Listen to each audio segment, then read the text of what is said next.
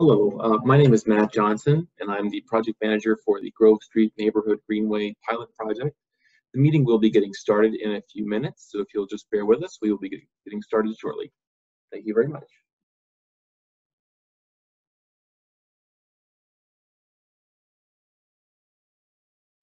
So again, my name is Matt Johnson. I'm a project manager with the Montgomery County Department of Transportation.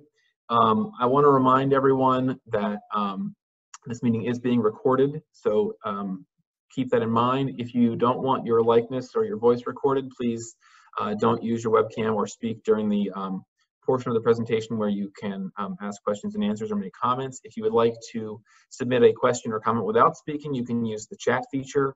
We're going to show you how to do that in just a minute. I also want to ask you all to bear with us. This is one of our first times doing a meeting in this particular format, so I'm sure there are going to be some hiccups. I hope that you understand that we're learning just like you're learning what the sort of new normal is, so please be patient as we go through. Just to get everyone oriented, I did mention this already, but you are all on mute, and you cannot unmute yourself. But we will be able to unmute you later during the question and answer and comment period, and also during the breakout sessions that we're going to be doing. If you would like to request to speak, you can use the raise hand feature, which we're going to show you in just a minute. Also, once we unmute you here, you're still probably going to have to click a button that pops up that confirms you want to be unmuted, so that we don't have the ability to unmute you without your consent. And if you've dialed in by telephone and you're not using the computer interface, you can unmute yourself by dialing *6 on your telephone handset. Your video camera is off by default when you join. We want to try and reduce that bandwidth, so please don't turn your webcam on unless you're a member of the staff or consultants here. So if you want to ask a question using the chat feature, the way you do that is you can see the presentation here. There's a button at the bottom of your screen that says chat. It may look a little different depending on which version of Zoom you're using, but there should be a chat window at the bottom. You click that button and a separate window will pop up, or it may be a sidebar. Select in that chat window, you want to select Kyle Lucas. Kyle Lucas should be at the top of that list. He is the host of the meeting, and he is going to be the person to send questions to or comments during the meeting. If you want to raise your hand, the way you do that, unfortunately, a little more complicated. First, you click participants here. That will open up a new window or a sidebar, and then you click the blue raise hand button. This will alert the staff that you have a question. We will unmute you, but we're not taking questions at this time. Also, if you want to increase the size of the people who are on your screen, there is a setting. If you click the little up arrow next to start video and then click video settings, make sure that hide non-video participants is checked, and that will hide all the black squares that just have initials in them so that you're only seeing those of us who are on the staff or the consultants. So that being said, this is again my name and contact information. As I'm sure you're aware, most of us are working from home due to COVID-19. We really prefer you use email for a quick response. If you do call, we can check our voicemail remotely, but it's a little bit more challenging than if we were in the office. So email is preferred, and this contact information will show up again later in the presentation. So you don't have to write it down right now. You will get another chance to see it. Tonight, I just want to tell you what we're planning to do tonight. You can see that we're we've done the overview of Zoom features. We're about to do introductions. We're then going to do the meeting presentation, and we will follow that with some breakout sessions and a report back period. And then following that, we'll have a question and answer period and a comment period. So I just want to do a couple introductions. I'm not going to go through and have everyone say anything just because of the size of the audience here and the size of the crowd, but we do have some people from Montgomery County DOT here. Again, my name is Matt Johnson. My supervisor, Corey Pitts, is here. He's the planning unit manager. Also, we have Dan Sheridan, who is the planning and design unit section chief. Tim Couples, who is the Division of Transportation Engineering chief, is here. We also have our bikeways coordinator, Pat Shepard. My colleagues, Kyle Lucas, Angel Chang are here. Also, Michael Paler from our Division of Traffic, Chief of Traffic Engineering, is here. From the Planning Commission, we have David Ansbacher and Katie Mincrini. And then from our consulting team with Stantec, we have the project manager, Dave Merrihew, another project manager, Steve Zender, Robert Milstead, Andrew Aguilar, and Lori Adgate. I think I got everybody. Also, I did see, it looks like Hans Reamer has joined us, I believe. I saw his name come up, although I don't see it in the list now. Do we have any other elected officials or staff from elected officials? If you could click the raise hand button to let us know that you're here. That would be great. I don't see any hands. So it looks like that's it. So going back to the presentation now, I just want to kind of set some goals for what the meeting is intended to cover tonight. We are here to get feedback from you about some conceptual treatments. This is basically, we're going to present a menu of options to you, but we are not proposing a specific implementation plan tonight. So you're not seeing a specific proposal. We are going to come back in a couple of months, probably early fall, with a more specific proposal where we've taken the feedback that you've given us tonight and we've combined that into a plan. And you will get a chance to comment on that plan at that time. So it won't be a set in stone at that point. It'll be a chance for us to come back and get some additional feedback from you before we do an actual implementation. So tonight, we just want to get your thoughts about the different treatments, the schedule, and any other feedback that you or your neighbors have. So I want to thank you all again for coming out. I know that there are many things that you could be doing with your evening, and I appreciate that you're taking the time to engage with us tonight. So Grove Street, you can see the project map here on the screen. There is a green line here showing the length of Grove Street. This is the project limit from Sligo Avenue in the south up to Bonifant Street in the north. And you can see two pictures of Grove Street here on the left. These were both taken in May, so they do sort of reflect the COVID-19 situation, but before the shared street was implemented there. The reason we're doing this project is because Grove Street has been designated as a neighborhood greenway in the bicycle master plan, which was adopted at the end of 2018. And we are looking at doing a pilot project, which means we're going to test out features. We're not making permanent changes to the roadway. And I do want to point out, because we have gotten this comment before, there is a resurfacing project that is going to be taking place on Grove Street and in some of the surrounding streets. It's being done by the Division of Highway Services sometime later this summer. So that's a separate project from this project, but Grove Street's going to be a lot smoother in the near future. I know that we have gotten some concerns about the quality of the pavement, and so please know that work is going to happen before any of the work that we're talking about tonight.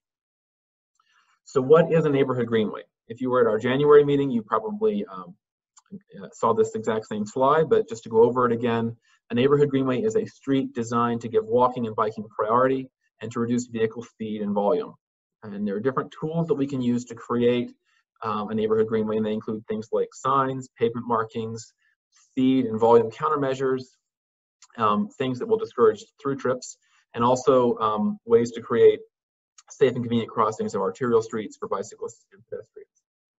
So that's what a neighborhood greenway is. And just these are some examples, and you're going to see more detail on these going forward, but we have examples of speed treatments on the top and examples of diversionary treatments on the bottom. These are just, again, just examples of ways that we can create neighborhood greenways.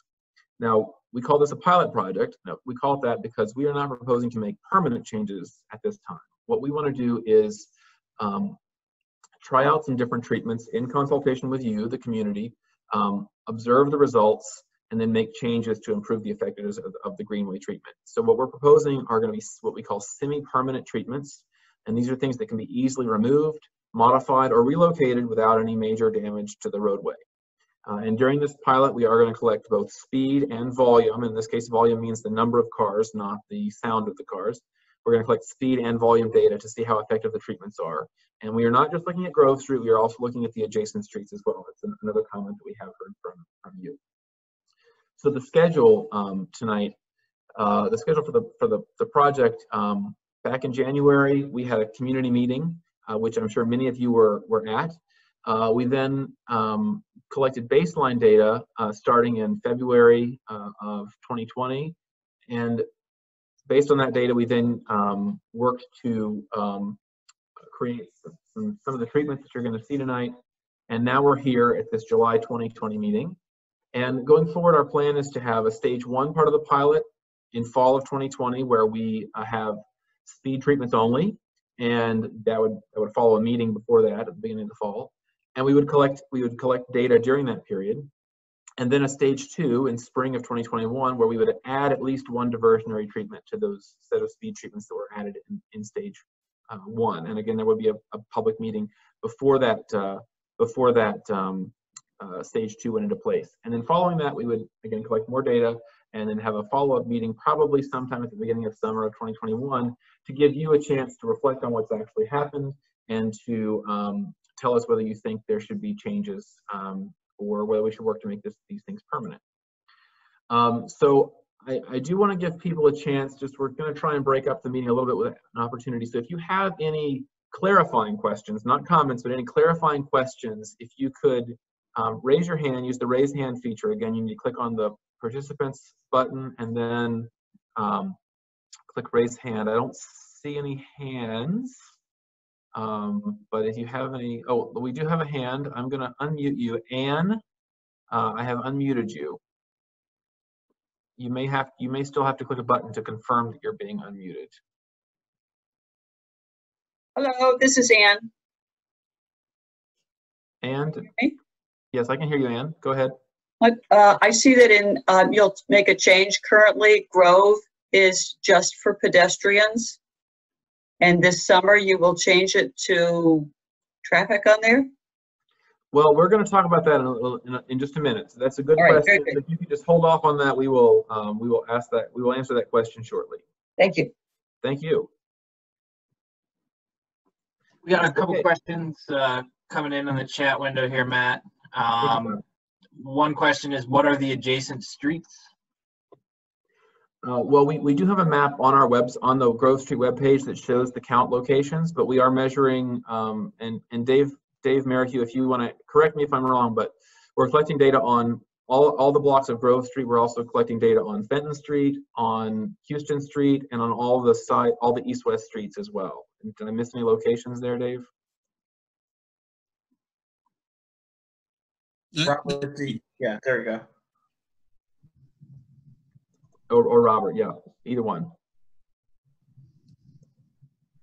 Yeah, that covers the area that we're collecting data on. Great. Okay, thank you. One more question, Kyle, and then we're going to move on.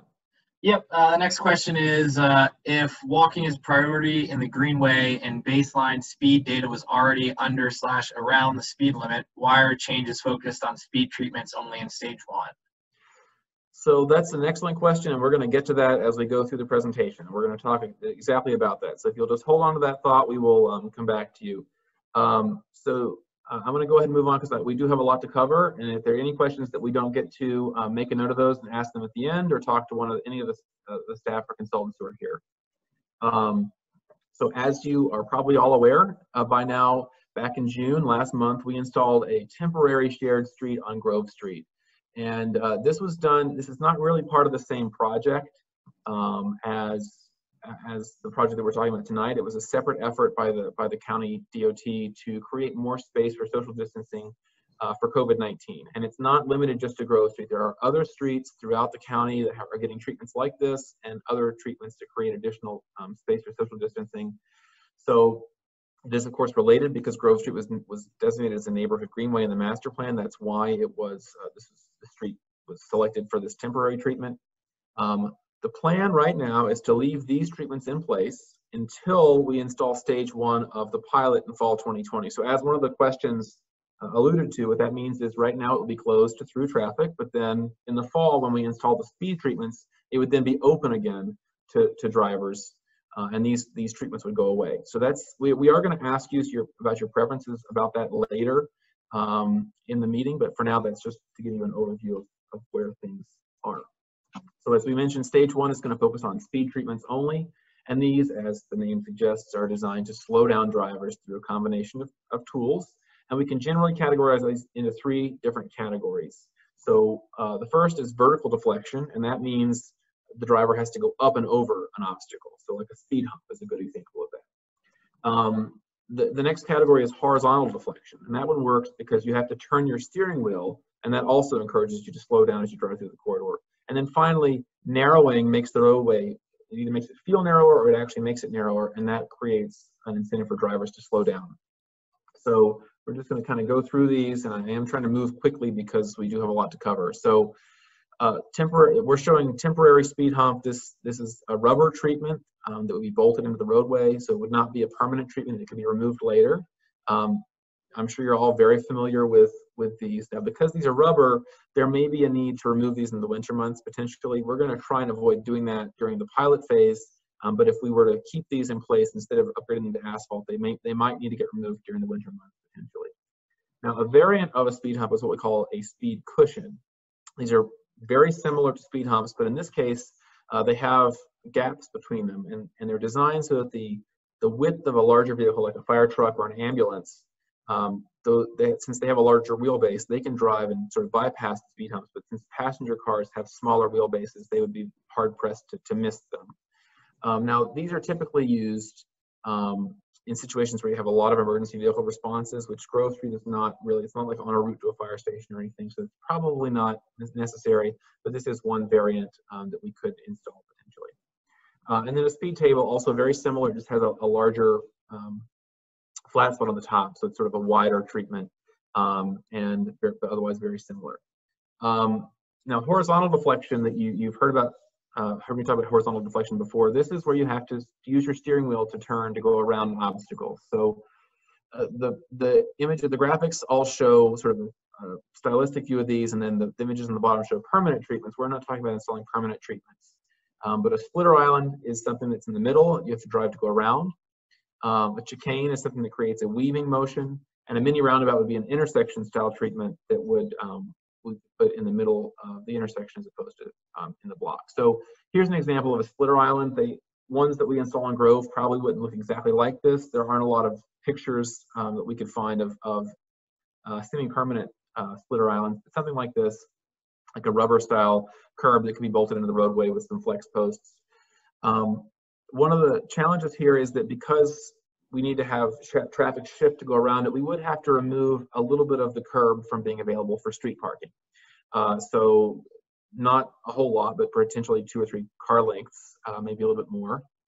And also, because there's only parking on one side of Grove Street, and it would sort of be a straight shot on the southbound trip, so it would probably only be effective at slowing down northbound traffic as opposed to slowing down both directions. Now, a chicane, this is an example from Lakewood, Ohio, of a chicane using paint and flex posts. There are other treatments that wouldn't necessarily have to look like this, but to create that sort of weaving motion, this would require some reduction in on-street parking, and it would require more than the splitter island because of the length necessary for that weaving motion to take place. And then a mini roundabout, this is an example of a treatment inside an intersection that's from Rockford, Illinois, with using interim type treatments. And this could be effective because it would discourage stop sign running, or at least if someone does run the stop sign, they have to slow down to do it. But the challenge, at least on some of the streets, is how larger vehicles navigate this. We do have ride-on bus routes that run east-west on a couple of the streets, so this may not be appropriate at those intersections. And we also have to worry about what happens if a large vehicle does drive down Grove Street. I know they're prohibited by regulation, but if they were to do that and they get here and they can't navigate around this, it could create issues. So it's another thing that we have to consider as part of the design of these. And then also, this would probably not be effective at slowing down people between the intersections. This would only be slowing people down in the intersections, but we would be using these in combination with some of the other treatments that you've seen tonight. And then in terms of narrowing, what you can see in the images on the bottom there, they show, the one on the left shows a permanent treatment where they've, the jurisdiction has installed some plantings inside the choker. And chokers and bump outs are basically the same thing. The biggest difference is that a choker or a neck down happens in the middle of a block, and a bump out is happening at an intersection that's designed to reduce the crossing distance for pedestrians. So here's an example of a interim treatment for a neck down with using modular curb. This would require removing probably 1 parking space, maybe more than 1. And this is an example of a semi-permanent bump out. This is actually a picture from the District of Columbia where DDOT installed this using paint and flex posts and created a sort of safer pedestrian crossing here. Now the challenge here is, if, again, with larger vehicles, if a larger vehicle is trying to turn and navigate this intersection, that driver may have challenges with the tighter curb radii. So we're going to have a poll question that's going to pop up here. In just 1 minute, you're going to get a chance to, you should see a question on your screen now. So I'm going to give people about 30 seconds to vote. I see people are voting. We're asking you if you think speeding is a problem on Grove Street. So it looks like almost everyone's voted, but we're going to give you a few more seconds to vote, about 10 more seconds, and then I'm going to close the polling here. All right, about 3 more seconds. I'm closing the poll. Last call for voting. And I'm going to share the results here. So what you can see here is that 59% of you here tonight think speeding is a problem. That's 23 of you. 13 of you think speeding is not a problem. That's about a third. And 8% aren't sure. They don't know or they're not sure. So that's helpful to know. That's helpful information. So what that means here, let's see what we found from our study. So I want to describe what this graphic is showing. What we're showing here is the 85th percentile speed. So this is the speed at which 85% of drivers are at or below. Or taken the other way, 15% of drivers are going faster than the speeds you see. So going northbound, southbound, there you can see the different numbers on either side of Grove Street. Northbound between Silver Spring and Thayer, 21.6 miles per hour is the 85th percentile speed, and it's also 21.6 on the next block between Thayer and Bonifant.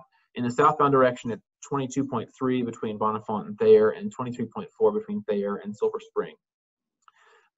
So we can also look at the weekend. The numbers are very similar. They're a little bit higher, but very minor difference here. And what this means is that in the 85th percentile, everyone is below the all the 85th percentile speeds are below the posted speed limit. And what we found was, if we look at the top speeds, this is where it gets a little bit more alarming. The top speed that we recorded, and again, this is just one driver who was going this fast, but if you look at the top speed on a weekday, we did record a speed of 43.3 miles per hour in the northbound direction and 43.3 miles per hour in the southbound direction on the block between Silver Spring and Thayer. So that's very much over the speed limit. And we also see a speed limit, a top speed of 30.1 north of Thayer. So what we found is that about 2 to 4% of drivers are going above that posted speed limit of 25 miles per hour. If we look at the weekend, we do see that these top speeds are higher than the posted speed limit, but they're not significantly higher. And they're certainly not as high as what we see on the weekdays. So again, about 2 to 4% of people are going above the speed limit. So what we can conclude from this is that most drivers are already going less than the speed limit. And the speed treatments that we've shown you, we could install those, and they might lower that 85th percentile speed a little bit, but probably not by much, because they're not designed to slow people down to like 5 miles an hour. They're designed to slow people down to that 20 to 25 mile an hour range. But on the other hand, the types of treatments that we're talking about would be effective at those people who are going faster than the speed limit. So most drivers are already going slower, but if we installed these, it would force those people who are going above the speed limit to slow down more. However, we don't think that the speed treatments alone are going to cause much diversion, because people are already driving slowly on Grove Street for the most part, and they're still choosing to drive on Grove Street. And I didn't mention this, but the data was from February. That's when we collected it. It was the week of February 2nd to 9th. So before the treatment, and also before the Shared Street treatment, and also before the COVID-19 pandemic. So we do have time for 1 or 2 more quick questions. I do want to try and keep this on schedule. I see that Jan Goldstein, you've had your hand up for since the last time. I'm going to unmute you if you still have a question, and you may have to confirm that you're being unmuted. Question answered. Oh, you already got it? Okay, great. Thank you very much. I'm going to lower your hand. And it looks like Luke Jones, I have unmuted you, so go ahead, Luke. Hi, the time at which the data was collected seems to coincide with the significant construction activities in this area. So to me, it seems that those speeds would be statistically not representative of normal traffic behavior. Yeah, that's an excellent question. So we collected the data on dates when there was not work happening on Grove itself. So, and Robert, I don't know if you want to weigh in on that. We also have some ways to check that using other data, including our streetlight data. So do you want Robert to weigh in on that? Yeah, I mean, it is true that it was during, or some of the data was during the time when they were doing it, but we had a week of traffic when they were not closing sections of the road, and so our data seemed to be pretty good. We also checked it with, we have access to this data is called streetlight data, and what they do is they collect information from basically cell phone usage, and we can, from that we can also see what kind of speeds are going up and down the street, as well as the volumes, and that also compares to what was previously been on Grove Street as well. Thanks. All right, I want to keep moving because we do have a lot to cover, but we will come back if you have additional questions in the future. And Kyle also has those questions that you've been sending him by chat. So I want to talk about stage 2, even though it might be in the future. We just want to go ahead and give some context. So stage 2 of the pilot would be the plan would be to add at least one diversionary treatment somewhere on Grove Street, in addition to the speed treatments that are being installed. And as the reason they're called diversionary treatments is because they are designed to divert traffic to take a different route. And we can generally divide these into 2 categories: soft and hard. Soft treatments tend to be regulatory in nature, and hard are physical treatments. And we're going to look into how those can work. So the existing shared street that's on Grove Street, that's a great example of a soft treatment. The reason it's soft is because there are signs that say that the road is for local traffic, it's closed to through traffic. But if you need to drive around the barricade because you're going to your house on that block, you're allowed to drive around it. And if you want to drive around it, and you can. It's not hard to drive around. So it's soft. And another example would be, for example, a time-based entry restriction. So the picture on the left there shows do not enter, and it says at the bottom 7 to 9:30 a.m., 4 to 7 p.m., Monday through Friday. And that's on Glenbrook Road in Bethesda. And this is something that it's soft because if you want to drive past that sign, you can. If you don't see a cop, you think you're not going to get a ticket. There's nothing to actually stop you from doing it. So these are soft in that regard. They are effective, but they're not as effective as a physical treatment that would actually prevent you from doing something. So that brings us to a hard treatment. So these are something like a physical barrier that would prevent through movement or bar entry. And these are much more effective than just a regulatory treatment. So there are some examples. At the bottom left there, you see it's labeled one way at block entry. This is also called a partial closure. So in this case, the street, the Greenway, would remain two-way for almost its entire length, but occasionally at certain blocks, you couldn't enter from a certain direction. So if you were on that block, you came out of your house, you could turn left or right. You can go either direction. But if you were coming from the bottom side of the image and you wanted to enter, you couldn't. You'd be forced to turn right or left. And you couldn't turn left or right from the side street onto the Greenway. Another example is a median diverter, and this would be a physical treatment down the middle, the center line of the east-west street, and it would force all north and southbound traffic to turn right. It would prevent drivers from turning left onto the side street, and it would also prevent drivers from turning left from the side street onto the Greenway. And then the final example on the right there is a full closure, where we could close a portion of the Greenway. It would still be open to bicyclists and pedestrians, but we could close a portion of it to drivers. It could just be a linear closure where it's just closed at one point, or it could be a longer closure where there's maybe a small area that's sort of in between two closed areas to create a gathering space. So here are some examples of what we just saw. The picture on the left shows that partial closure. This is in College Park, so not too far away. The picture in the middle shows a flex post median. We would, of course, if we were building a permanent treatment, we would probably use a concrete treatment, but in terms of this semi-permanent treatments that we're talking about, we could use flex posts, and this would still allow cyclists and pedestrians to cross through here. And this picture is from Washington, D.C., where there is a crosswalk here. It's out of frame, but there is a crosswalk to the right of the picture. And then the picture on the right shows an example of a full closure. In this case, this is in Los Angeles, and it's a triangular intersection, and they created this sort of gathering space next to a little green triangle, and there's a restaurant here to the left, which is why there's some tables out there. we wouldn't be proposing like a table seating area on Grove Street, for example, but we could potentially look into creating a small gathering space that could work. I know that there was an ice cream social that happened on Grove Street, so facilitating something like that is something that could work. And then we also have an example of one way being sort of fitting sort of between that soft and hard example, because it is a regulatory treatment, but because the whole street's one way, it's harder for people to just disregard that sign and enter and go the wrong way. So this would be potentially an option to make Grove Street one way in one direction, or to make Grove Street one way potentially in different directions for different parts of the corridor. Of course, the downside of this is that it would mean it applied to local residents also. And what we have found is that Grove Street has pretty imbalanced traffic loads, so this could be effective depending on how it's installed at reducing cut-through traffic. We have another poll question. Let me get that set up here. We have another poll question.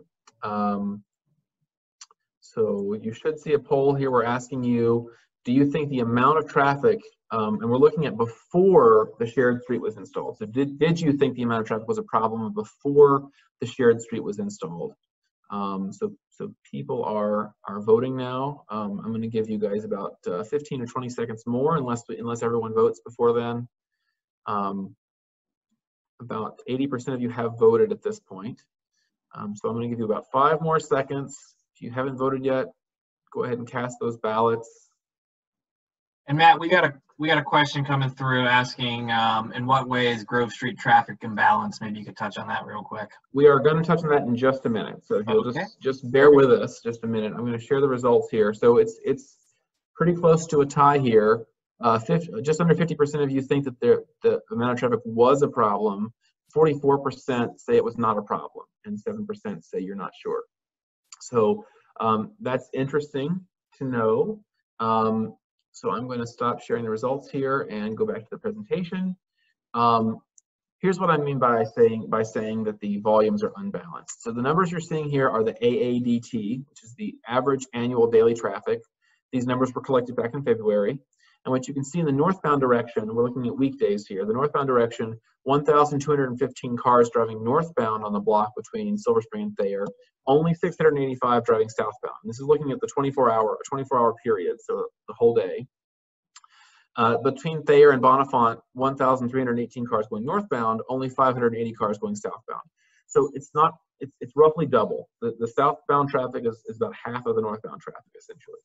Now, if we look at weekends, what we can see is the first thing that might jump out is that weekend traffic is actually higher than weekday traffic, which I found surprising.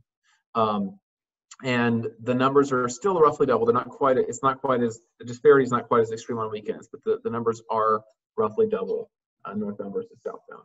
Now, why do we think that that's a difference? There's a couple of different things that's going on here that can explain why there's a difference.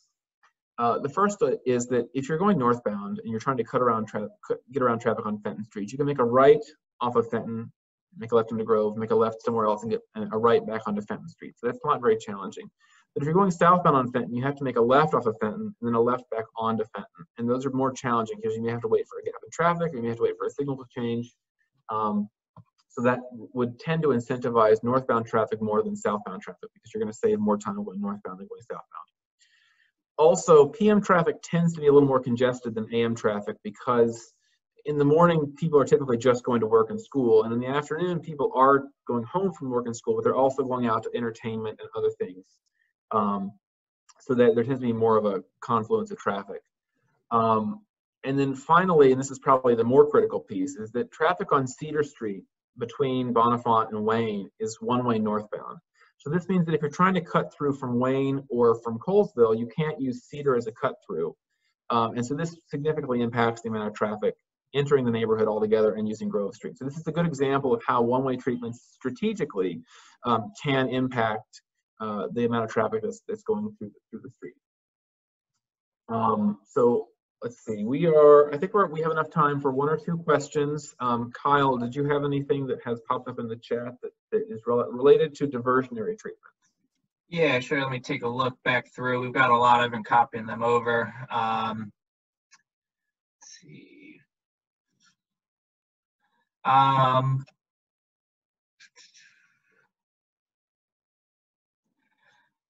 right, while you're looking, we do have Catnap. Catnap, you had a question, you have your hand up. I've unmuted you, Catnap. Hi, Kathy Naparella. So earlier in the year, ESCA was asked to vote on allowing parents for a proposed daycare on Sligo to drive in the alley behind the art space to drop off and pick up their kids. And I just wondered if that had been taken into account in any thoughts about diversionary treatments. Thank you, Kathy.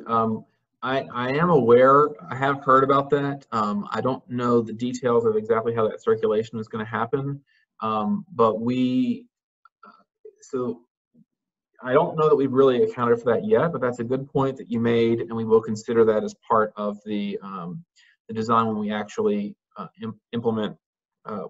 bring something back to you before we implement it. So we will look into that. So thank you for bringing that up. Kyle, did you have a question that you think is relevant? Yeah, sure. So there's a question asking about how kind of chicanes and chokers and some of these treatments could be implemented and how that would affect a walking lane if that's created. Basically, what could those work together? Yeah, that's a good question. We are going to talk about the walking lane. That's the next thing on the agenda.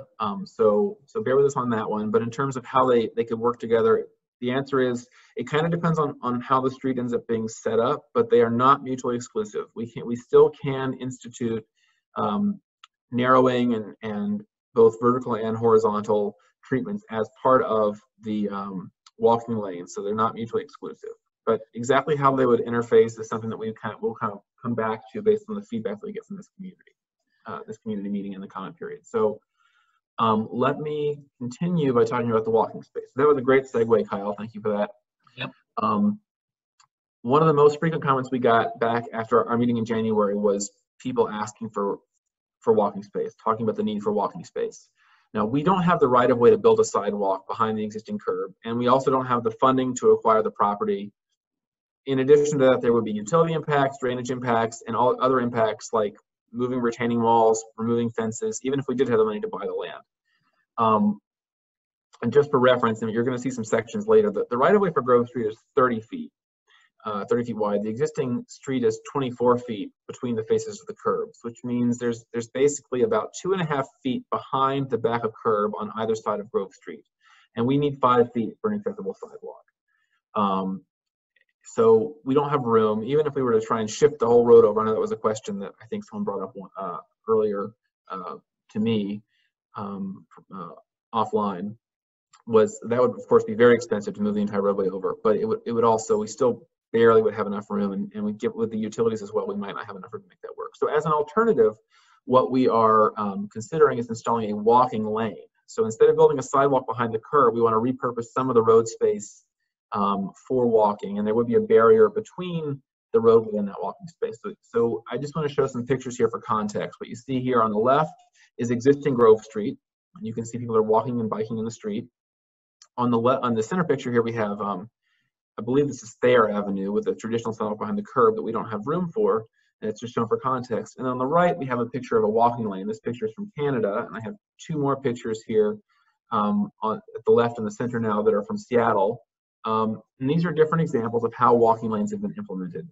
In all the cases, you can see that they've installed a concrete barrier curb between, in this case, they're all using a modular curb or parking stops with flex posts to separate the walking lanes from either parking or parking on the left and center image or driving in the right image. You can also see in the image at the left there that they've installed a painted bump out with flex posts, and they've added a detectable warning surface. This yellow rectangle here is the bumpy domes for blind people, so they know that they're about to enter an intersection. So these are examples of what we could do with a walking lane, and I just want to show you what that could mean. So as I said before, Grove Street is 24 feet between the curbs, and that means we have 7 feet for parking and about 17 feet for two-way traffic. if we wanted to install a walking lane, we need at least 6 feet. We need 5 feet for the walking lane and 1 foot for the barrier between the walking lane and the drive and the roadway.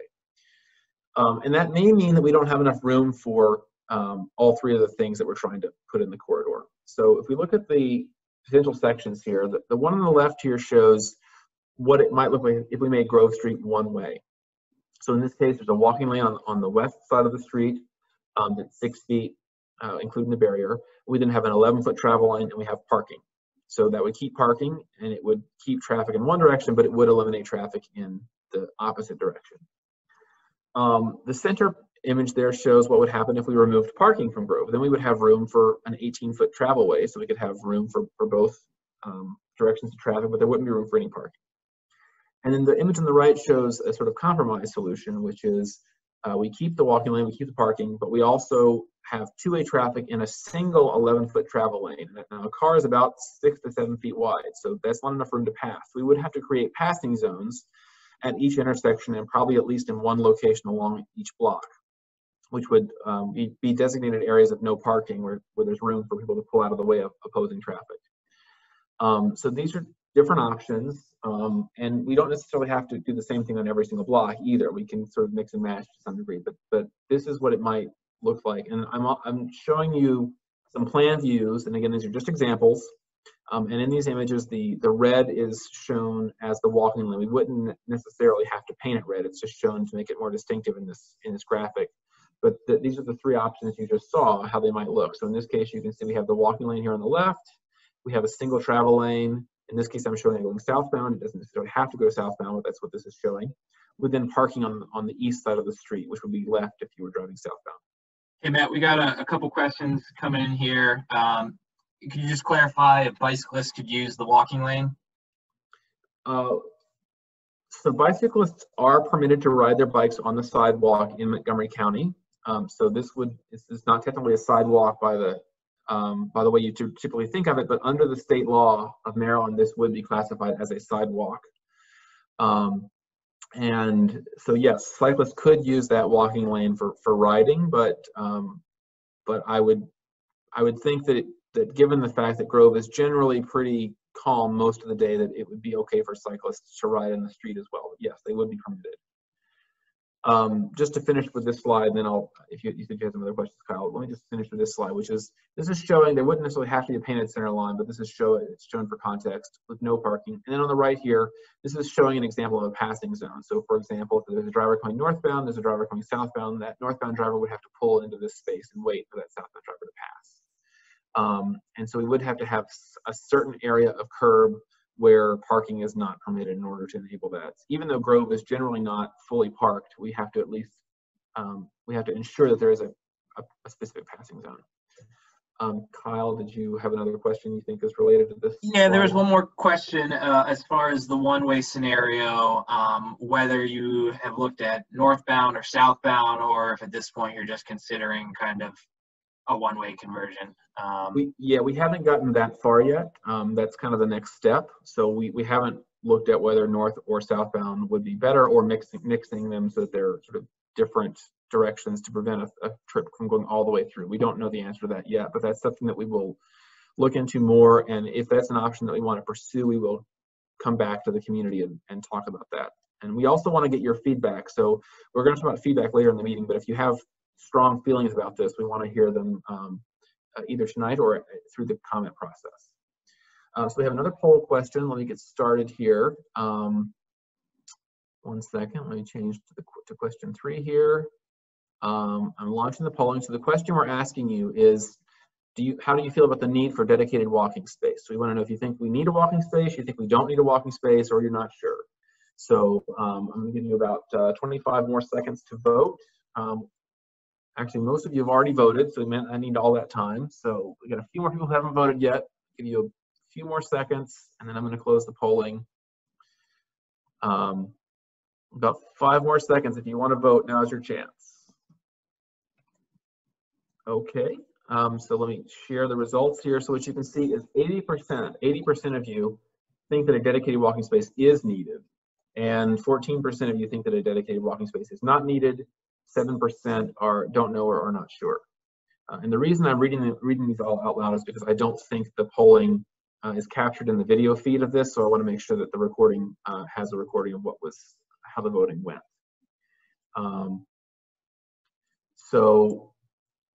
We do have time. We've already had 2 clarifying questions. I see that Dan Morales has had his hand up for a few minutes. Let me unmute you, Dan. So you should be unmuted if you want to talk now. Hello. Hi. Hi. Hey. So of the 3 options, I'm really encouraged to see. And again, this is just my opinion, and everyone has their own. But we spoke with a consortium of residents that live right here, to you personally at that meeting, about the need for pedestrian safety and kids that, like my kids, other people's kids who walk that street. So I know people have their own priorities, but pedestrian safety is the main one.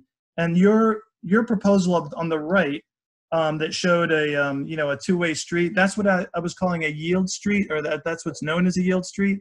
And that does everything because it slows the traffic down. It forces people to maneuver the way they do on Bonifant. It doesn't touch anyone's property. It keeps parking. So I'm elated to see that you all are exploring that as well as all the other things. Okay, thank you for that comment, Dan. I'm going to lower your hand here. And I have Bill. I'm unmuting you now. Bill, you raised your hand. Hi, can you hear me? Yes, we can hear you. Okay, the priority of a greenway is pedestrian traffic and bicycle traffic. That's by definition.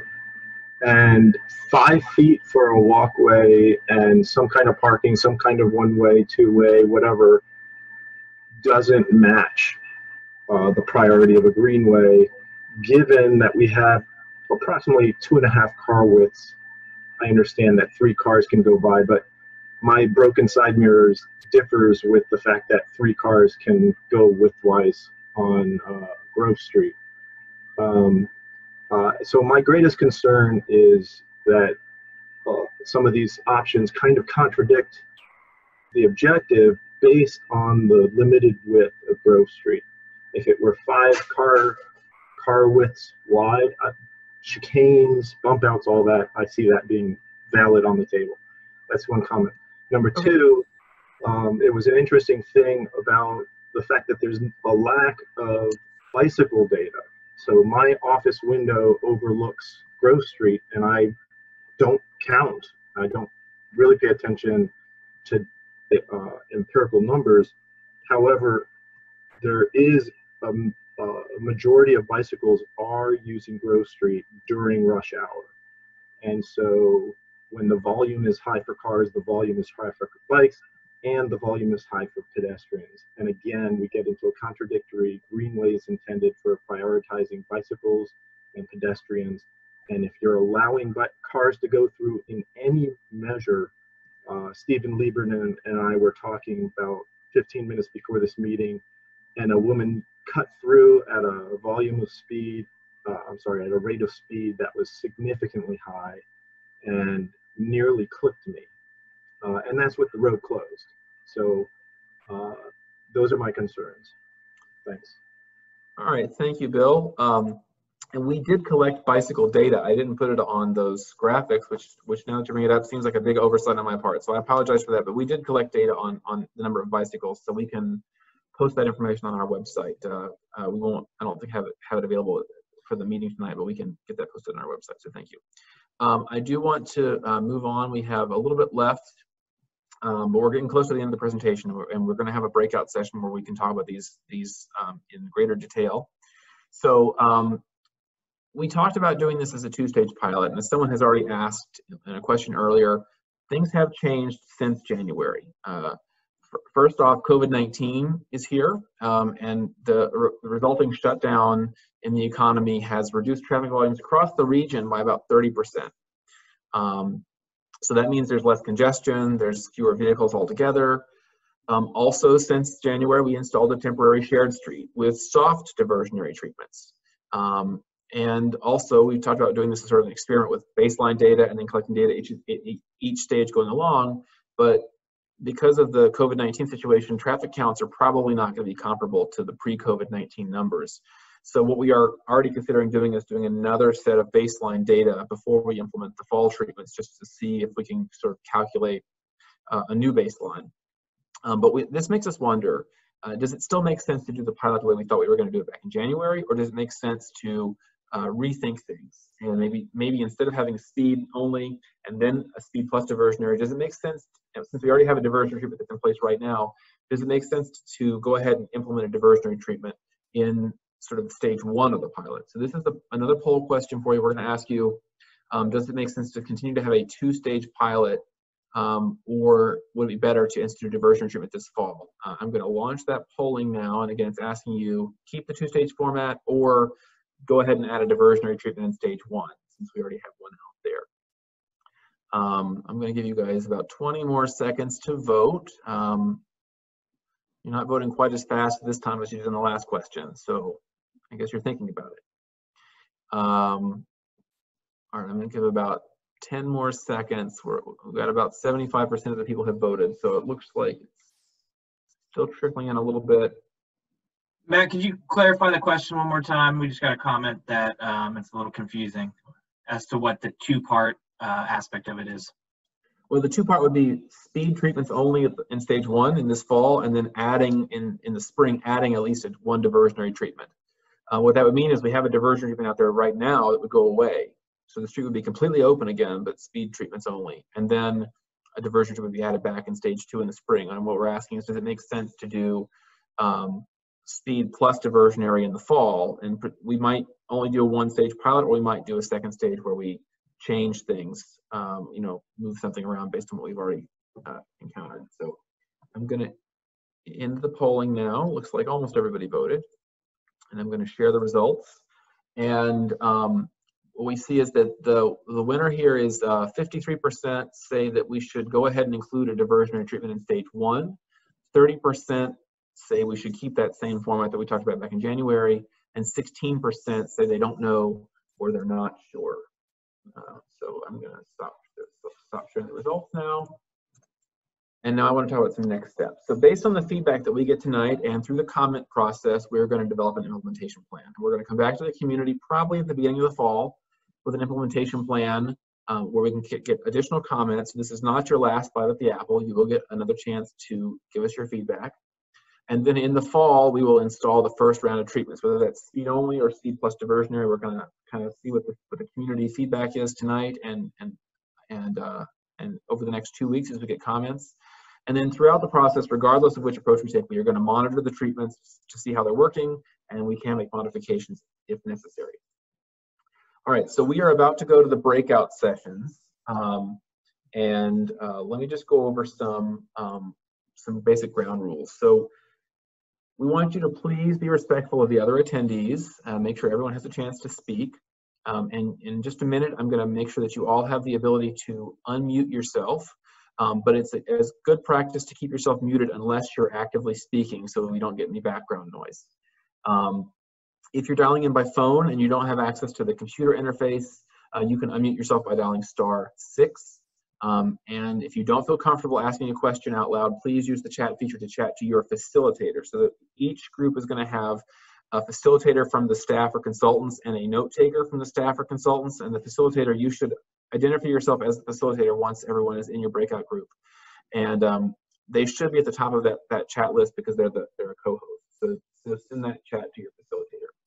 Now, what we want you to focus on while you're in these breakout groups is, are there any particular blocks or intersections that you think have problems? We want to know how you feel about the walking lane. We want to know if there are any of the treatments that we talked about tonight that you think are really great or you think are really terrible. We want to know. And if there's any other concerns you have about this project, we want to hear those too, and anything else that you think we need to know. So we're about to break out into the breakout groups. We're going to return to the main session at 8:20. That gives you a little over 20 minutes, and then we're going to do a report back. So let me make sure that you can all unmute yourselves. So you now all have the ability to unmute yourselves. We're going to go to breakout groups, and please bear with us. This is our first time doing this kind of format. So Kyle, have you set it up so we have a facilitator and a note taker in each of the breakout groups? Yes, I have.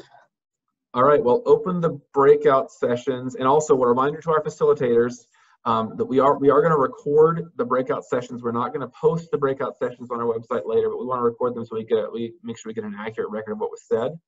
And Kyle, I think since you're already recording, the recording will stay with you when you go to the breakout group. Sounds good. I'm going to go ahead and open the rooms.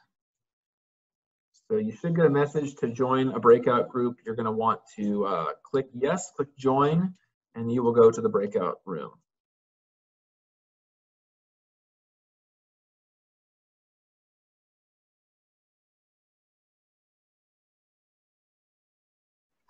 All right, so I am muting everyone.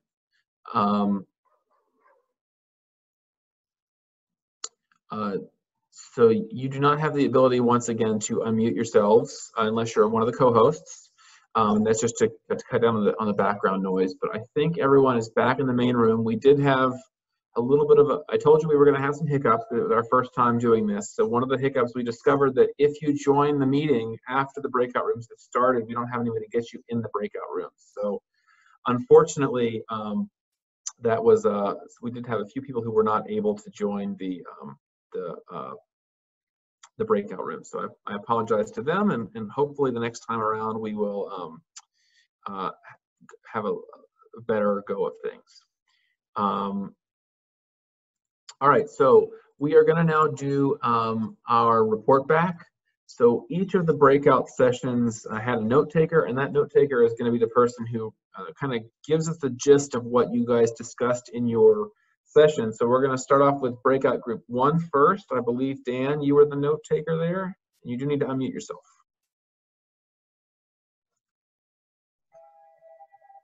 Hello, can you hear me? Yes, go ahead. Yeah. So first question was any particular concerns? Looks like one of the concerns is the current conditions with construction and illegal parking by construction workers is going to skew anything that we might do and impact the pilot project and the poor pavement condition as well. Let's see, and then so a couple people said that, and another one was at Thayer and Grove there's a fair number of accidents, so the concern was through traffic on Thayer, concern for if we're prioritizing pedestrians and bicyclists along Grove, we got to watch out for T-bones along at Thayer. And another one was maybe an unintended consequence of the street as it is now with the closed street is that a lot of people are running stop sign. So the second question was, how do you feel about the walking lane? And a couple people said the walking lane is definitely the way to go with improved lighting.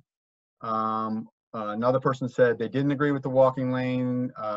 They felt that they could walk along there except between the hours of 5 and 8 p.m.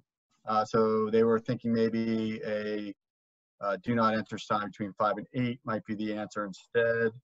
Another person said they love the walking lane concept, and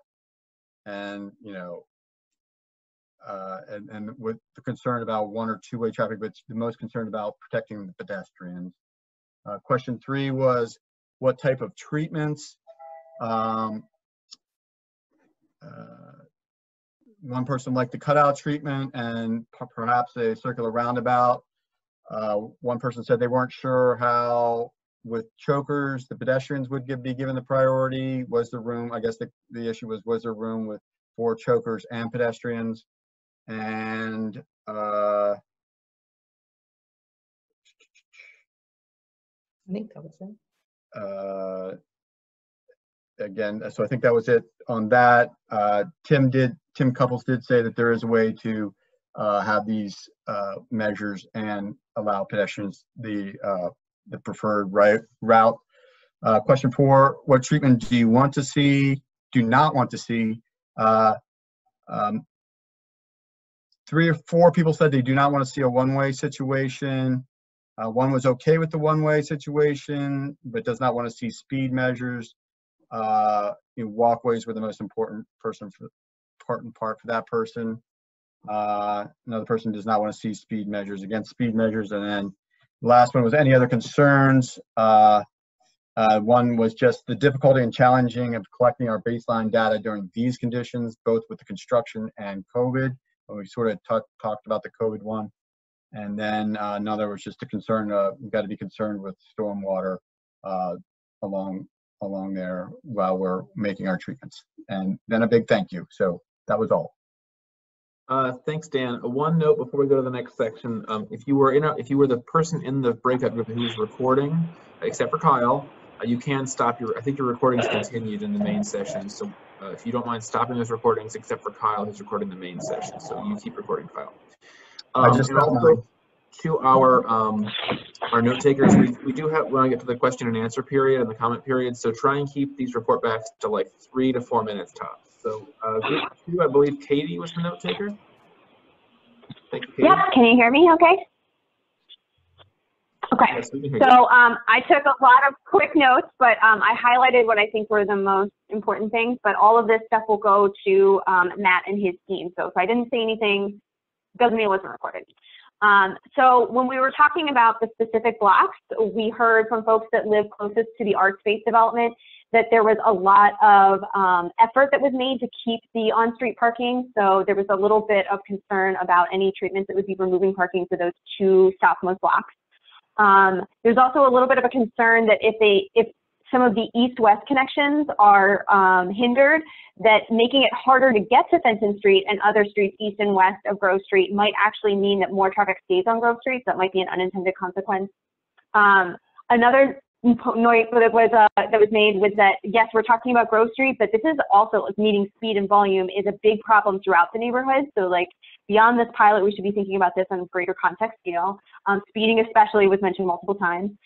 There was a lot of consensus about the yield condition model. Bonifant was mentioned multiple times, saying that that seems like kind of a great compromise because you get people who can get to their homes very easily, but at the same time they have to slow down, and by slowing down a lot, it dissuades people from using it for through traffic. An example of this in extreme tactics was talked about in the Bethesda and Chevy Chase area, and how like it really dissuades you from going and using that cut through multiple times. There's a lot of interest in getting sidewalks or a walking lane, just any sort of designated space for pedestrians. There's been some observations that people are walking more now, and it shows that people are interested in walking in the area, even, but before the conditions just like aren't really nice for that, which also brought up another point, which is that lighting is a real issue. There were people who talked about from the motorist perspective, it's really scary to come up on a pedestrian that you're not expecting and you can't see very well. And as a pedestrian, it makes you not want to walk because you feel like you're not seen and you feel like the motorists don't see you. Lastly, it seems like there was some interest in getting the flow stops, and it sounds like there's interest in closing northbound traffic on Grove between Thayer and Easley, keeping southbound open. That sounds like a good plan based on both the data and people's experiences. And furthermore, lane closures rather than the other treatments would seem to be the best of both worlds. All right, thank you very much for that, Katie. We also had group 3, and I believe, Robert, you were the note taker for group 3. So if you'd unmute yourself and give us a report. Okay.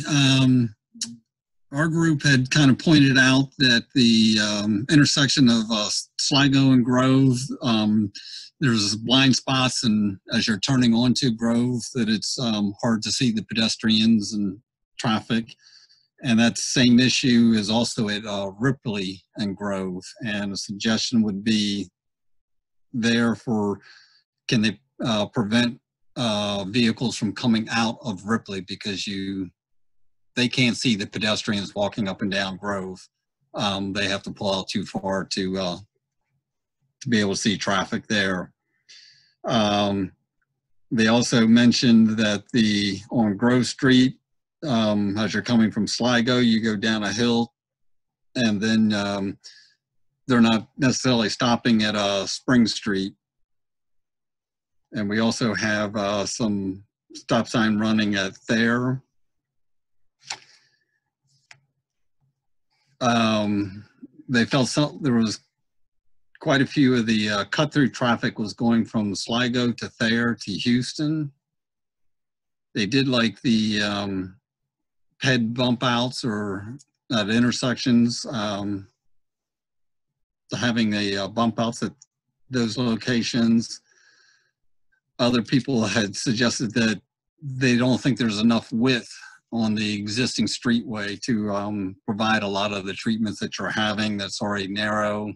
I believe they've also had issues of losing their side mirrors. Our group also, there was a couple people that liked the one lane or one way traffic with parking. They felt that the narrow 11-foot lane, two-way traffic, they feel that people already now are playing chicken, going up and down the street. They're speeding up and trying to get to the a place where there's no cars parked. So they feel that that wouldn't be a safe thing to do it with an 11-foot lane there. And they were also concerned about enforcement of some of these diversionary treatments. So that's what we have. All right. Thank you, Robert. For group 4, I believe, Angel, you were the note taker. So if you want to give us a report back, thank you. Sure. So I think a lot of the comments is already kind of highlight and kind of echoing in our group also. One of the things that was mentioned multiple times was that a walking lane would be super important for everyone, where pedestrian needs to be the focus of these treatments. And also like the lack of street lights on Grove, where motorists are, it's difficult for motorists to see pedestrians walking on the street, especially at night. Some of the other things that were mentioned was people are not following the regulatory sign, whether it's stop sign or yield sign. And since the implementation of the shared street, it seems that some of the cut-through traffic that used to use Grove Street has been diverted onto other street that is parallel, such as Houston. And the other, one of the other things that was mentioned was that they would like to see more data that is collected, on various spots of the intersection, because there are intersections such as Sligo and Silver Spring that are wasn't really mentioned in the presentation. They would like to see that. All right, thank you very much, Angel, for that report back. We also had group 5, and David Ansbacher, I believe you were the note taker in group 5. So if you don't mind giving us a report. Yeah, thank you.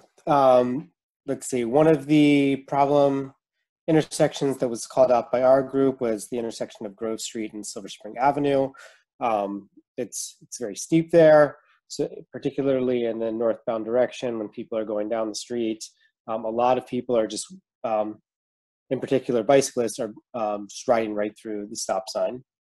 There seemed to be several people that were in favor of a walking lane on Grove Street. There was some support for the Yield Street approach, particularly as it helps to reduce speeds.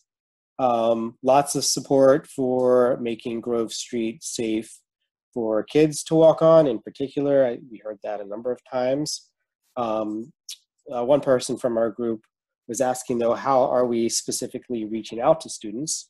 And she offered her support, and I can give you her name in the notes. One gentleman was talking about how tight the road is already. His car has been hit 5 times. His mirrors have been hit 5 times in the past year or 2, I believe it was, due to how tight the road is already. And so it seems it's going to be challenging to fit everything in. One young woman was speaking about the shared street signs and how we should really use that as an opportunity to encourage people to wear masks during this time. Thank you. Thanks, Dave. We have one more group, group 6, and I believe, Andrew, you were the note taker in group 6. You have to unmute yourself. I think something didn't work right because there wasn't a group 6. Oh, okay. Well, in that case, I guess we got everybody. Were there any other groups? Anybody in a group that hasn't been reported back yet? Making sure. Okay. In that case, that was good. We got the report backs done a little bit ahead of schedule, and that means that we can move on to the question and answer format. Before we get to that, I just want to thank you all for attending the meeting tonight. We really do want to get your feedback because this is how we make our projects better. There's a couple of different ways that you can share your thoughts with us. First off, please visit our Grove Street webpage, which is available at the link you see here on the screen. You probably all got an email from me with that link as well. We have a survey which is linked from that website, and that survey, also this PowerPoint is available on the website, so all these are clickable links if you download the PowerPoint. The survey will ask you a lot of the questions that you heard tonight, but also some additional questions. So if you haven't had a chance to fill out the survey, I really encourage you to do that. And then if you have any comments that you would like to send us by email, I would, or in written form, I would strongly suggest email because we'll get that right away. But if you do want to write it down and mail it to the post office, you can send those comments to the address that you see here on the screen. The way we're going to do question and answer format tonight is you're going to need to raise your hand. I have a slide here that shows how to do that. Hold on one second. Just a moment. So in order to raise your hand, first off, you need to click the participants button, then that will open this window, and then you click raise hand. That's how you raise your hand. If you want to ask a question via the text feature instead, you click the chat menu, and then you want to select Kyle, put Kyle Lucas as the person you're sending that chat to, and Kyle can read that question out or that comment out. So we do have a couple of hands that have been raised. So let me, hold on here one second. Tom, you are now unmuted. You've had your hand up for a while. I'm not sure if you still have a question or not, but you should be able to unmute yourself now, Tom. Hi, thanks, Matt. I just wanted to add a comment on speeding, and that I know the District of Columbia has recently lowered the citywide speed limit, or at least for a couple of areas, from 25 miles per hour to 20 miles per hour, or even there's talk of lowering it to 15 miles per hour, sort of the minimum speed limit. So while it does seem like traffic on Grove isn't speeding, and I'm using air quotes here, a car going 21 miles per hour down a residential street with people walking in, it still seems dangerous. So it's mostly just a comment. Great, thank you for that, Tom. Phil K, I'm unmuting you now. You may still have to confirm that you are okay with being unmuted. Yep, thanks. Can you explain in terms of how you're going to make your decision after the pilot, if the goal is to encourage or to allow for walking and biking, how the metrics that you're going to collect in terms of how, for example, how fast the cars are going to, inform your decision making as to whether, the different interventions allow for sufficient biking and walking? Yeah, that's an excellent question for that. Thank you for that, Phil. What we're going to do is we're going to monitor the data, and we want to see if there are any unintended consequences. So what we want to know is, we put something on Grove Street, and if it's creating a new problem on Houston Street, well, we may either need to rethink that treatment, or maybe we need to add a treatment to Houston Street. So the idea is to measure the data so that we kind of understand how effective these are being. Like if we add in a treatment and it doesn't reduce the travel speed at all, then it's not being very effective. So we wanted to kind of know what the consequences are of these different decisions. So in terms of making a decision for whether to make these permanent or not, that's something that we're going to come back to the community at the end, and we're going to say, look, you live here, you drive on this street, you walk on the street, you bike on the street. Are these working? Do you like them? Are they causing problems that we didn't foresee? And if they are working well, I think that we will work on trying to, and also if they're well received by the community, we will work on trying to make those permanent. But if they're not working well, or if there's something that's causing a big hardship in the community, then that's something that we can take into consideration about whether we should keep it or remove it. So that's kind of where we're going with that. So thank you for that question. I'll just chime in to say we've gotten a few comments about Houston Street in particular. So yes, and I did mean to mention that earlier in the presentation, that we understand that the shared street on Grove Street has caused some additional traffic on Houston Street, and we are looking into whether or not we need to make any changes to Houston to create, to alleviate some of that to some degree. So that is definitely something that we're considering. So thank you for that. Jane, it looks like you have your hand up. I'm going to unmute you now. So you may have to confirm that you want to be unmuted, but go ahead. Thank you. Okay, let's see. Yeah, thank you. So I was wondering, do you guys do scenarios of travel? So for example, if someone lives on Grove Street and they want to go downtown, or they want to go to the Beltway, or they want to go to Sligo Avenue, and then you can track and see what the routes are going to be and if they are logical or nonsensical, or, you know, throw traffic different ways.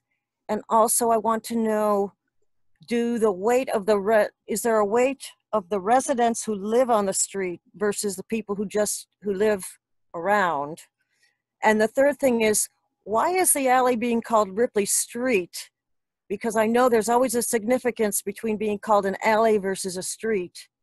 And we really worked hard on keeping traffic a certain way on that alley. And there are no street signs on it. So I just wonder what repercussions there are on that. Thank you. Thank you for those questions. I was writing them down, so I'll try and get to all of them.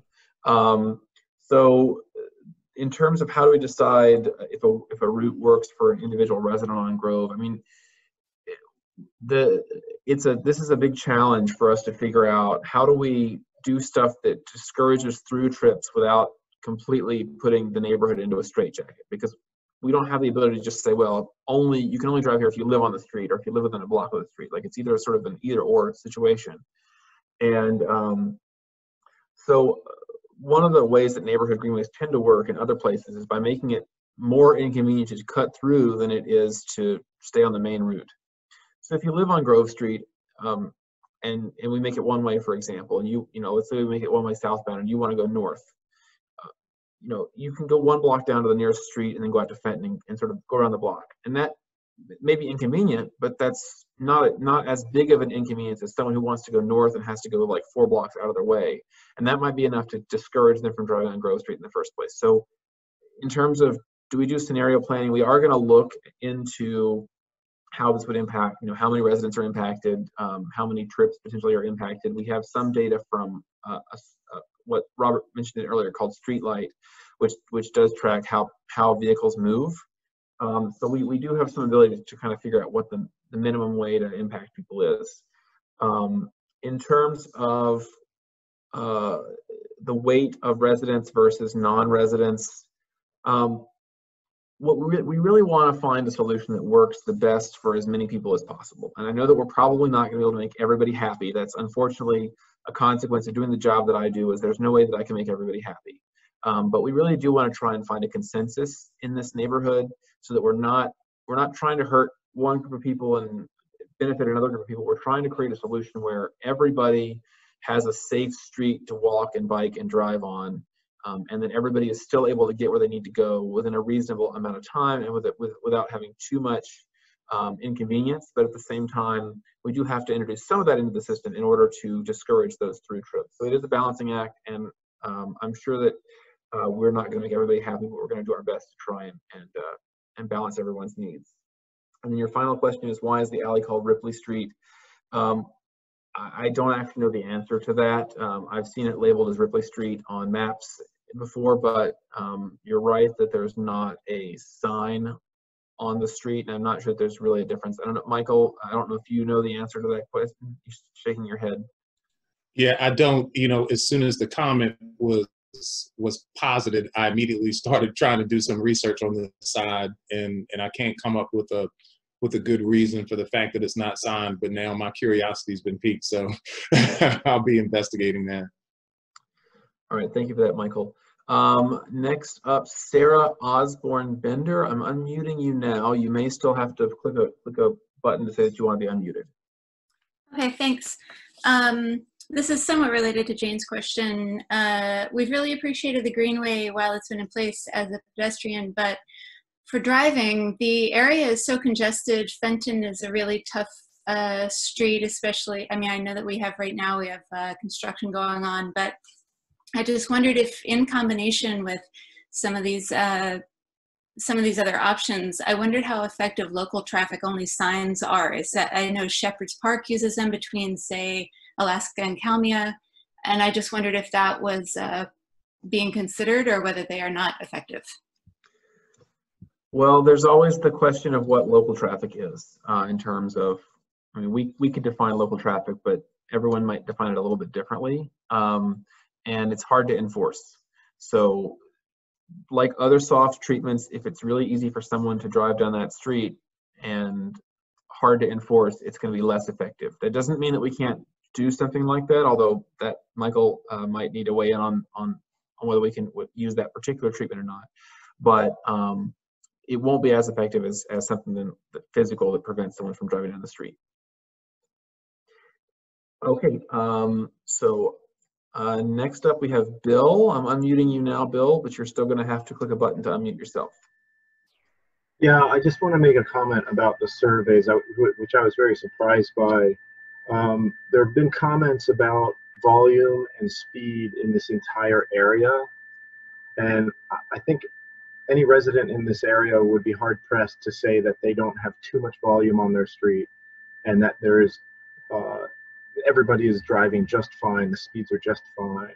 So I kind of balk at the survey questions that, since putting your weight into saying there's no problem with volume or speed on Grove Street is in your favor to say that because you need it as a cut through. That was the main comment that I had. And I do want to come back to, this is a pilot project for a greenway, and the primary objective is pedestrians and bicycles. And I think that needs to be kept in mind if this is a pilot.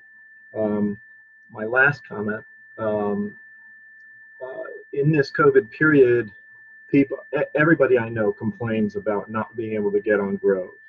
Everybody. There's not a single person that does not complain about not being able to use Grove. In the pilot project, is there any way to extend the period of the pilot so that people can adapt to new patterns? I honestly don't remember exactly how long the time period is, but I sort of feel like a couple months is just not enough time. Is it possible to have a 6-month period? And if you get just 6 months of constant complaints, then you know it's too long. But establishing new patterns is very difficult. We are behavioral as animals, and I have a hard time. I often find myself having to take different routes because I forget that it's local traffic only and I got to get on to Fenton to get to my house. So, you know, is there a chance that we can have a long enough period that people can adapt to different patterns? Thank you for that question, Bill. Yeah, the answer to your question is, you know, how long the pilot's going to be in place. Our plan is to have the pilot in place for roughly 6 months. And if the pilot's successful, that we would could keep it longer. There's no just because we're calling these semi-permanent for a reason instead of calling them temporary, because we're not just going to put them out and then take them up. But they're semi-permanent in the sense that if they're not causing problems, we're going to leave them in place. But of course, if there's a big community outcry, we also can remove them. But our goal is to leave them in place for at least the period. For stage 1 would be at least 3 months, and for stage 2, at least 3 months. For all of our projects, and I do a lot of capital projects, there's always a learning curve. We put out median refuges on Strathmore Avenue in Grosvenor to create 2 crosswalks, big concrete islands with a big, big sign and a big yellow reflective sign on it. And someone ran over it the first week it was out there, because people are not used to, you're right, the people are not used to change. People are not used to having, there was a median there that wasn't there before, and they're so used to driving the way that they always drove that they drove right over it. So there's always a learning curve for these things, and if we put something out there one day and the first day it causes confusion, that doesn't mean we're going to rip it up the next day. We do need to give people a chance to get used to things and to find new patterns and for a new equilibrium to form. So the answer to that question is it will be out there for at least 6 months, although if we're doing it in 2 stages, it might be different in the first 3 months than it is in the second 3 months. And then potentially it could go much longer than that. Our next person with a hand up is Dineline M. I'm unmuting you now, and you may have to unmute yourself. Hi, can you hear me? Yes, we can hear you. Go ahead. Well, I just want to say thank you for such a thoughtful effort here and for taking a holistic view, because I was concerned at first that the impact that the treatments could have on the next street down, which is used as a cut through Houston, could be an issue. And it's great to hear that you're aware of the potential impacts and concerned about it. I am curious to know, because Houston is right along Bullis Park, it seems like it would be a candidate for being a greenway, given the number of pedestrians and bikers and skateboarders who are making their way to the park. Is that something that's under consideration already? David Ansbacher here is from the Planning Commission. He might be able to answer. I'm not familiar enough with whether the bike plan indicated that Houston was going to be a neighborhood greenway or not, but just because it's not in the master plan does not mean that it's not something that we can do as part of a transportation project. But David, do you have any feedback on that? You're on mute. Hi, everyone. There's lots of streets out there that I would say would be candidates for slow street treatments, but not necessarily neighborhood greenways. Neighborhood greenways were intended in the bike plan to really parallel faster streets or streets with a lot more traffic, such as Fenton Street. That doesn't mean, of course, that DOT wouldn't want to look at ways to slow traffic down on Houston, though. Thank you for that answer, David. So I am going to call on our next person with a hand up, Debbie R. I'm unmuting you now. You should be able to unmute yourself and give us your question or your comment.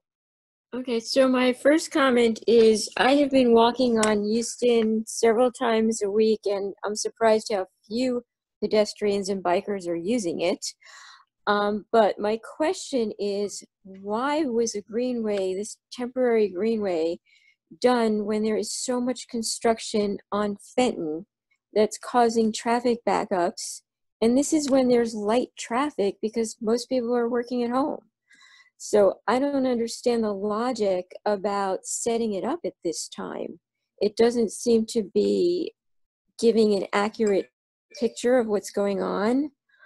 And it's also, I think, going to create, when people go back to work, more problems making turns onto Fenton from Thayer, from Silver Spring Avenue, particularly Thayer, where you don't have a left turn lane. Are there thoughts of changing traffic light patterns? Yes, so thank you for that question. In terms of why the treatment was done now as opposed to some other time, like the other shared streets that are being done around the county, this was implemented primarily because we have a unique situation where people need to stay 6 feet apart. And we were trying in area, we can't do this in every street, of course, but we were trying to find streets that helped people connect to other places, which we used the bike master plan to determine which streets had already been identified as being sort of connecting routes for people who are walking and biking, areas that helped connect to transit, and areas that didn't have sidewalks, especially. So Grove Street has a good amount of traffic on it, but doesn't have sidewalks, so it's very difficult for people to stay 6 feet apart and be safe. We also have similar shared streets, like for example on in Bethesda, downtown Bethesda, Woodmont Avenue is a streetery. This is a different kind of shared street, but that's an area where we have closed the street to cars in order to provide space for people to eat at, and essentially sidewalk cafes that are in the street where they're socially distanced. So you're right that there is construction on Fenton Street, although Pepco is supposed to be wrapping that construction up relatively soon, is my understanding. I know they're a little bit behind schedule, but we understand that it has created some difficulty in getting through the neighborhood, but what we're trying to do is maximize pedestrian safety and bicyclist safety, and also to create space for social distancing. And this was really, it's happening at the same time as we're talking about a neighborhood agreement, but it really was a separate effort. It's not part of this project. And so in terms of collecting data, this is not part of the project where we're collecting data to compare to the baseline, because it's not really part of the pilot project. It was a separate effort that just happens to overlap with our time between the baseline data collection and the first stage of the pilot.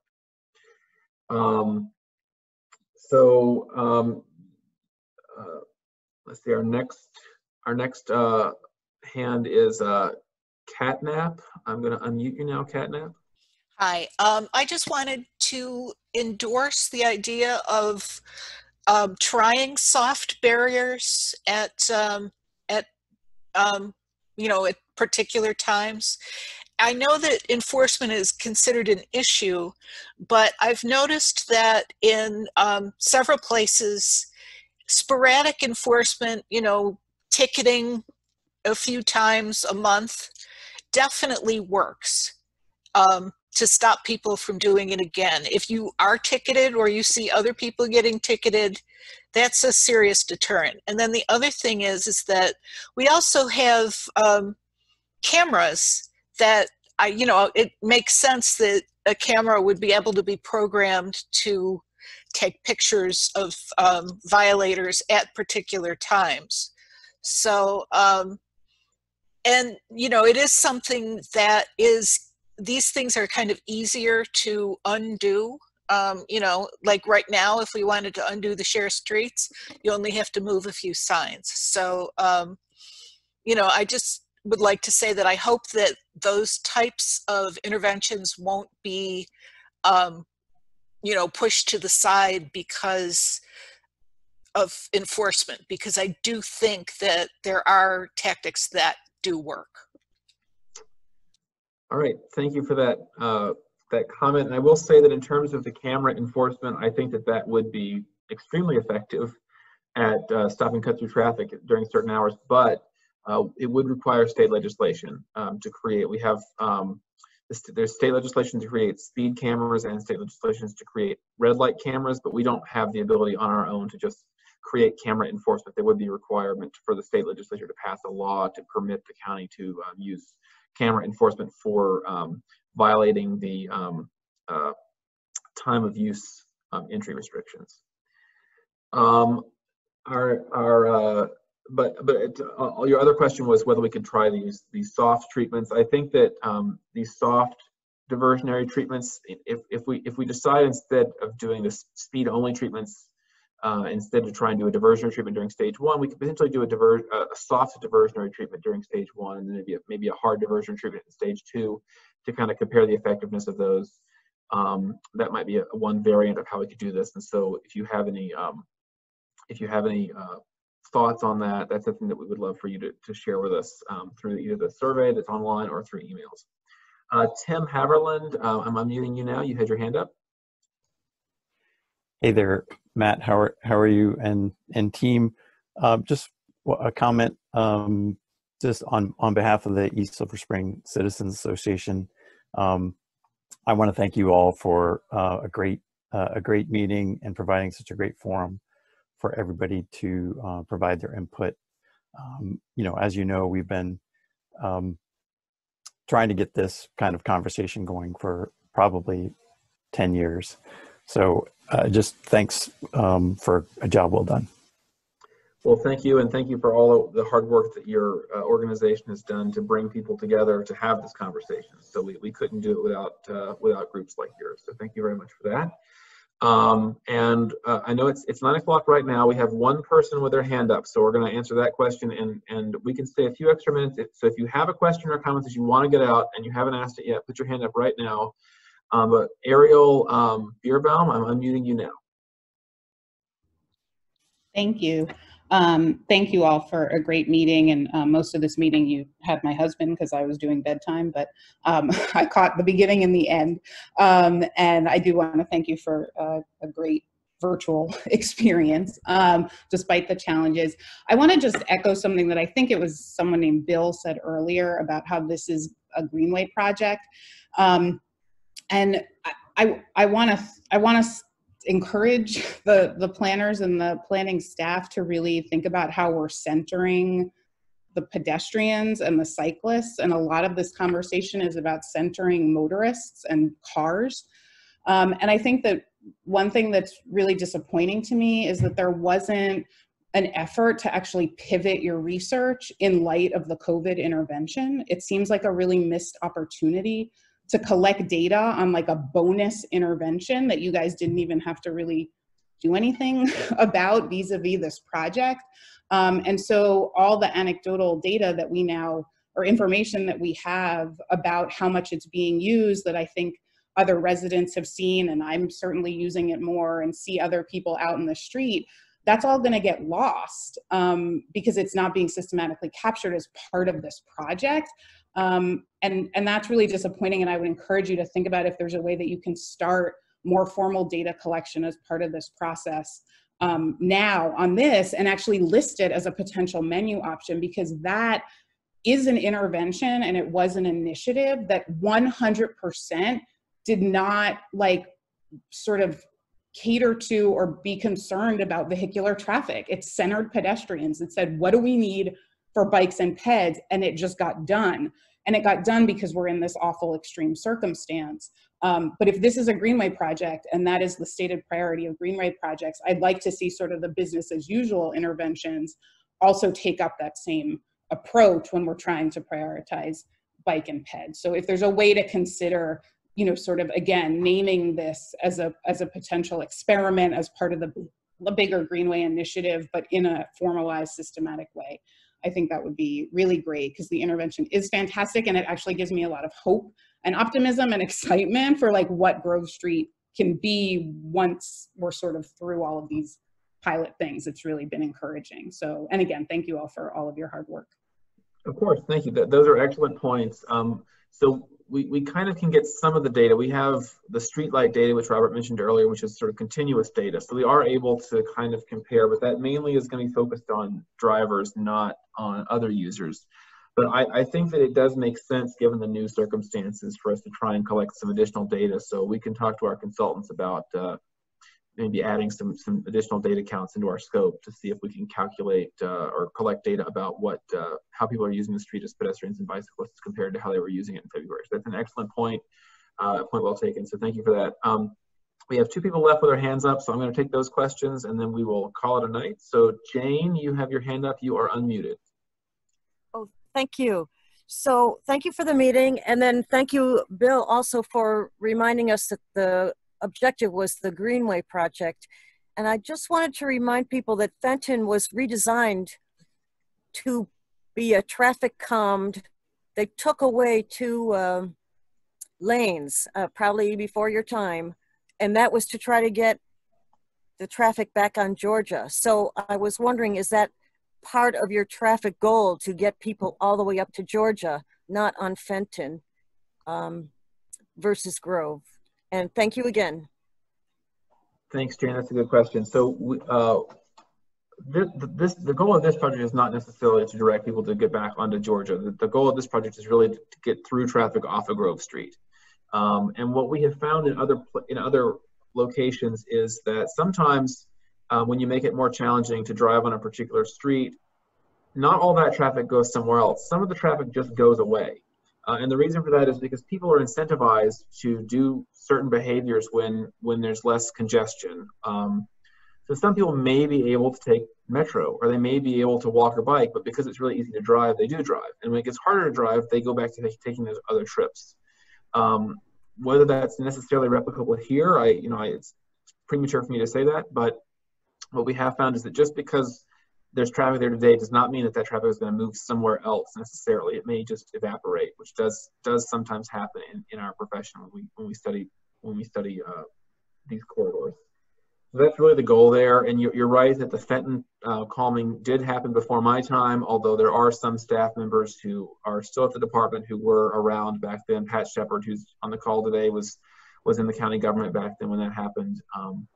So I'm very familiar with what happened, but I was before I had moved to this area, and honestly, I'm going to give my age away here, but I was in high school when that happened.